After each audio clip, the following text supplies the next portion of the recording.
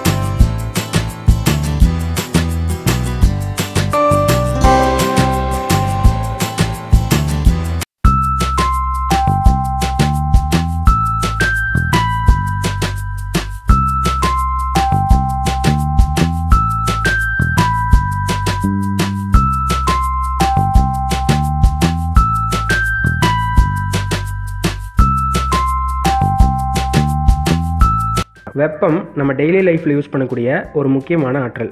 நம்ம காலையில் போடுற டீயிலிருந்து நம்ம யூஸ் பண்ணுற வெஹிக்கிள்ஸ்லேருந்து அணுகுண்டு வரைக்கும் எல்லாமே இந்த வெப்ப ஆற்றலை பயன்படுத்தி தான் ஒர்க் ஆகுது. ஒவ்வொரு பொருளுக்கும் ஹீட் கெப்பாசிட்டி அப்படின்னு சொல்கிற வெப்ப ஏற்புத்திறன் அளவு வித்தியாசமாக இருக்கும். வெப்ப ஏற்புத்திறன்னா என்னென்னா, ஒரு பொருளை எடுத்துகிட்டு அதோட வெப்பநிலையை கம்ப்ளீட்டாக 1 டிகிரி செல்சியஸ் உயரத்திற்கு எவ்வளோ வெப்பநிலை தேவைப்படுமோ அதை தான் வெப்ப ஏற்புத்திறன் அப்படின்னு சொல்கிறோம். இந்த வெப்ப ஏற்புத்திறன் ஒவ்வொரு பொருளுக்கும் மாறுபட்டு இருக்கும். சாதாரண காகிதத்திலிருந்து மரம், வாட்டர், பெட்ரோல், இது எல்லாத்துக்குமே டிஃப்ரெண்ட்டாக இருக்கும். ஒவ்வொரு பொருளுமே ஒரு குறிப்பிட்ட வெப்பநிலைக்கு அப்புறமா தன்னோட நிலையிலிருந்து வேற ஒரு நிலைக்கு மாற ஆரம்பிக்கும்.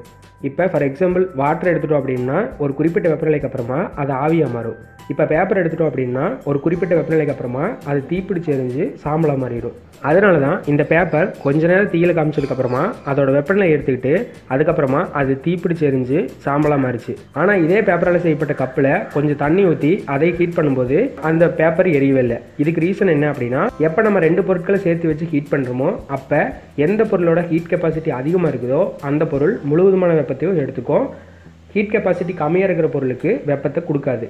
அதனால தான் இந்த பேப்பர் கப்பில் இருக்கிற தண்ணியை எவ்வளோ நேரம் சூடு பண்ணாலுமே தண்ணி மட்டும்தான் வெப்பத்தை எடுத்துகிட்டு கொதிக்கும். ஆனால் இந்த பேப்பர் கப்புக்கு எதுவுமே ஆகாது.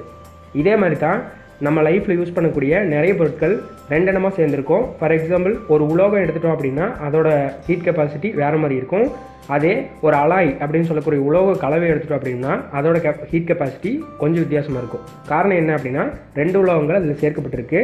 2க்குமே ஹீட் கெப்பாசிட்டி டிஃப்ரெண்ட்டாக இருக்கும். அப்போ அதை சூடு பண்ணும்போது அது குறிப்பிட்ட வெப்பநிலைக்கு அப்புறமா தான் அதோட வடிவத்தை மாற்றிக்கும். பேப்பர் கப்பில் தண்ணி ஊற்றி சூடு பண்ணோம்னா ஏன் பேப்பர் எரியுதில்லை அப்படிங்கிறது உங்களுக்கு புரிஞ்சிருக்குன்னு நினைக்கிறேன்.